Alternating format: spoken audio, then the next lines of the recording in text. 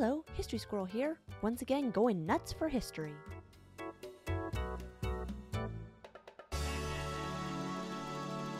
Okay, so in this video, I'm going to be showing how to make an annotated bibliography.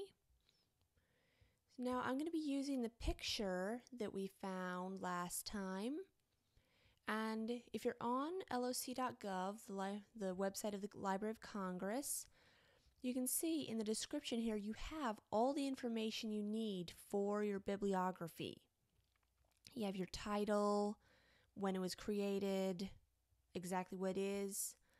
Down here you have a permanent link.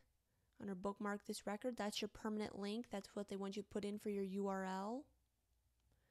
So this is all your bibliographic information. And I'm just going to show you what I use to make my annotated bibliography. It's something called Noodlebib. It's all one word. Just going to search for it. And we're going to go to it. And it pops up my account since I've logged in before. And I just made a test bibliography here. It's just a little bibliography. So you'll click on that and it has all this stuff that you can play around with. To make the actual bibliography, we're just going to go down here to where it says Works Cited. Click on that. And they have different forms that you can use to make different bibliographies for whatever you're using at that moment. Different citations, that is. So since we're using a photo, we're going to click Photo or Image, Create Citation, and it pops up this handy little help screen to make sure you're using the right form. We're going to click Continue, and it pops this up, and this is where you have all your stuff. Put in name of the website, that would be Library of Congress.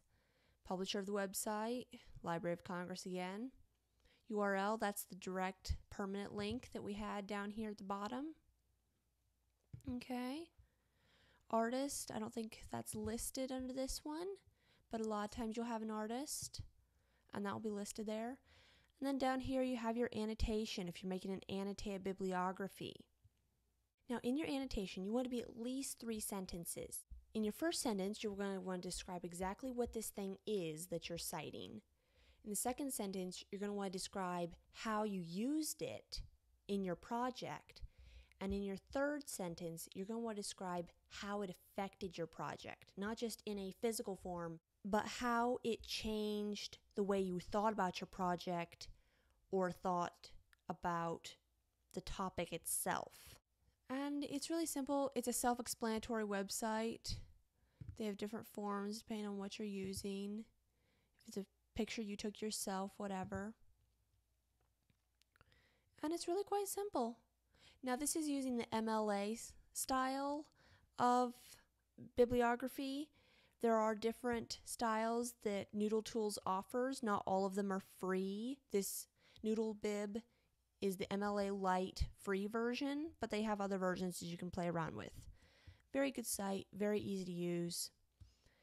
And Library of Congress has all this information spelled right out for you. And it's usually pretty easy to figure out if you're on another website as well. And that's all there is. Making an annotated bibliography. Quite simple.